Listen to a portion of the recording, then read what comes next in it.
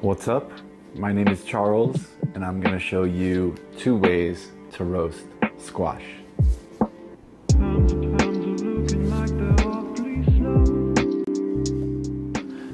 Squash. These are 2 kinds of squash. This is a butternut squash, and this is an acorn squash. They have a similar flavor, definitely different, and they both have seeds. So the first thing we're going to want to do is remove those seeds. It's very easy to do, and I'm going to show you how to do it right now. First thing you may notice about these squash is that they are round. So you want to be careful when cutting them. They are also a little bit slippery. These skins can get a little bit slippery. So just keep that in mind as you cut. And to begin, I usually start by topping and tailing our squash. Then I like to cut it in half. The bottom half contains the seeds, and the top half is just some meat. Before I slice this in half to remove the seeds, I'm going to remove the skin.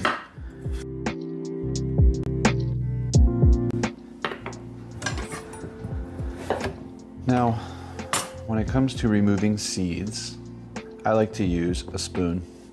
I put my finger like this, and I just go in, and I just scoop them right out. You can easily roast these seeds, and I'm going to show you how to do that, of course.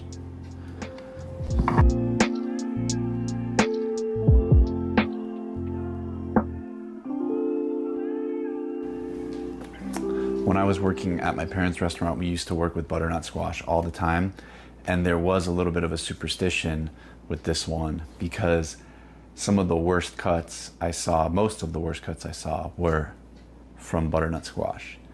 You can use a potato peeler when you remove the skin, but I saw a lot of cuts with a potato peeler, maybe more than with a knife.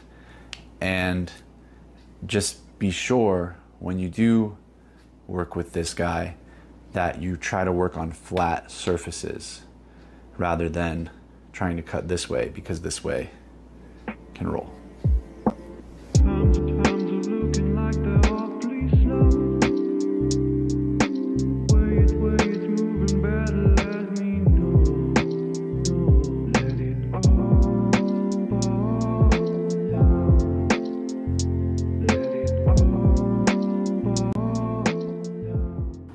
Okay, acorn squash. This one is going to be even easier, and to work with this one, I am just going to cut it in half. Now this one is very round, so let your knife do the work. See, I let my tip bleed, and then I put my weight in it. Careful with your finger. See, I'm holding like this, not this. Keeping my finger back, weight guides it down. Inside we have this beautiful heart-shaped flesh and some more seeds. We're just going to scoop those out, and we are going to roast those with our butternut squash seeds. Because they're the same size, we can do that. Sometimes you can't do that. And this one I'm going to roast in the oven, so I'm just going to leave this in half like this. I love the shape of these. They kind of look like hearts, and these are really easy to roast, so I decided to just leave them in half. If you want to, you can cut them into quarters. So you could slice them in half one more time, and they'll just get a little crispier because there's more surface area, and they'll cook a little bit faster probably. Okay, so to prepare our squash, it's very simple. I'm just going to add a little bit of oil in the center, like a little bowl. I'm just using sunflower oil. Next, I am just going to sort of massage that oil around the squash. You don't need much, just something to protect it so it doesn't dry out, and also give it a little crispness and some golden color.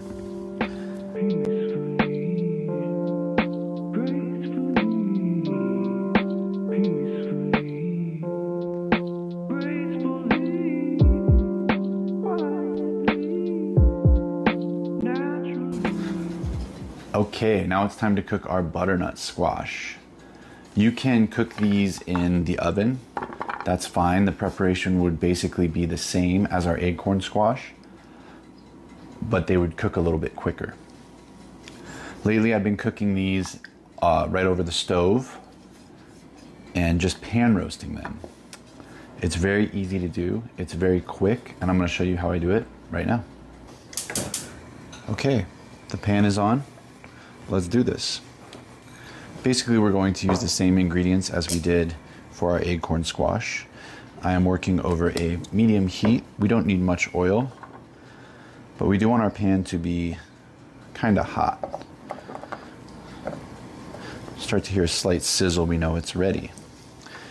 I'm going to add these in, and you don't want to crowd the pan, because if we put too many in here, then they will steam. So we just want enough to cover the whole pan, but we don't want any on top of each other. One of the most commonly asked questions I get is, how do you know when your pan is the right heat? And I came up with an answer. Basically, you want a sizzle and not a splatter. When there is a splatter, it's going to make a mess, and it indicates that your food is cooking at a high temperature. There's nothing wrong with that if that's what you want to do, but it's going to make a mess, and you're going to have to keep your eye on that food. Here my pan has a nice sizzle and not a splatter. If I see some splatter, I turn the heat down a little bit. If I stop hearing some sizzle, I turn the heat up.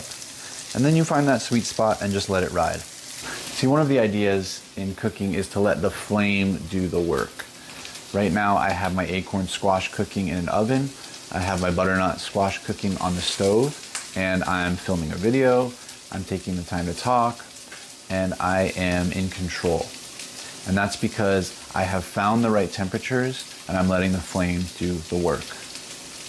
Every so often we're going to want to flip our squash to release some of that, to unveil some of that beautiful golden brown color.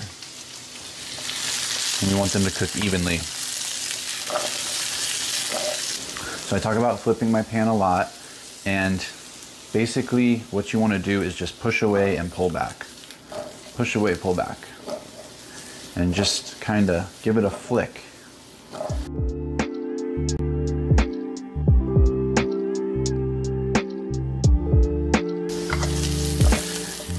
These squash are ready when they are tender.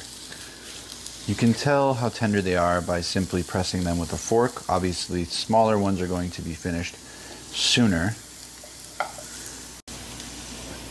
To be honest with you, the best way to tell if something like this is ready is to just taste it. Just make sure that it's cool first. It should be soft and buttery. You can be certain that these will continue to cook as they cool. So you can leave them a little underdone and let them cool in the pan. Okay, so let's talk about our squash seeds. I like to begin my squash seeds by washing them off. They have this connective fiber that holds them all together. And so by washing them, we're going to separate them and also kind of wash off some of that viscous fluid that's in there, and that will help it dry faster.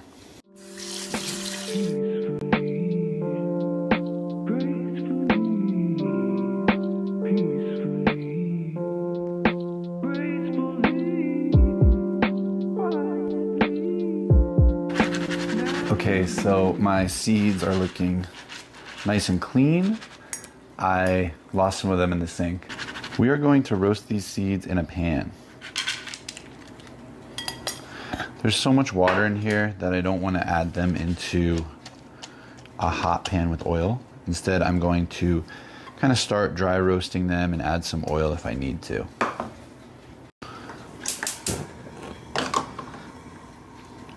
Again, over a medium heat, and I can already start to hear them sizzle. We're going to add some salt. This will also help to remove some moisture. As you can see, they right away start to sizzle more. These are going to be like little bursts of flavor. And we already put a lot of nutmeg into our squash, so maybe we can try something different and have a different layer of flavor. I am going to use some cayenne. If you want to use some chili powder or some kind of spice rub, now would be a great time.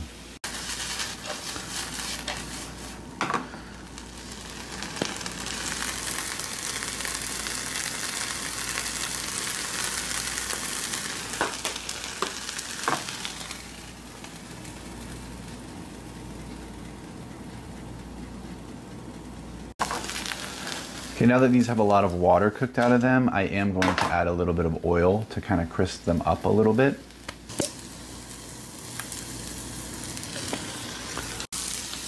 So by cooking the water out of them in the pan, I basically skipped a step that usually takes a long time.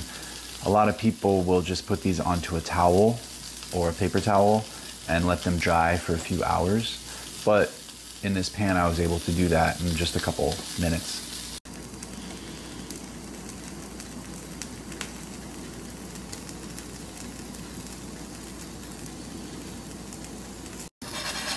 Okay, these are ready when they have an amber color, and you can hear them hit the pan differently. Like crispy, and before they were soft and kind of airy. We use all of our senses when we cook. Okay, now my pan is off, and I am just going to let these cool in the pan, and they will continue to dry and crisp up.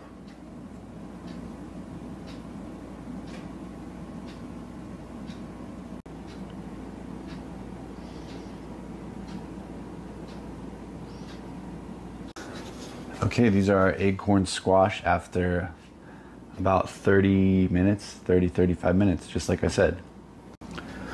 One of the ways that we can tell this squash is ready is by testing the resistance of the squash. We always talk about resistance when cooking vegetables, and basically, see the way this knife goes in and out with no resistance? It even goes through the skin with no resistance, see? And it comes right out. I'm exaggerating. You probably don't want to poke a bunch of holes in your squash, but you get the idea. These squash are beautiful, and I love them the way they are, but I do want to get a little bit more crisp on the top. So I'm going to do a little hack, and I'm just going to fry them in the pan really quickly with just a touch of butter. Okay, so here I'm just melting some butter, getting my pan ready. You can tell your pan is ready when you just drop some water in and you hear a hiss. It's always a good sign. I'm gonna work over a higher heat this time, just to really get some crisp on them.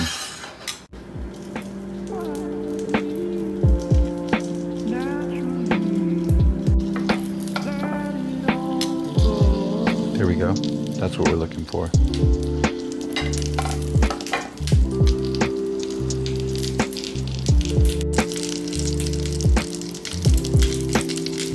Okay, and here we have our squash.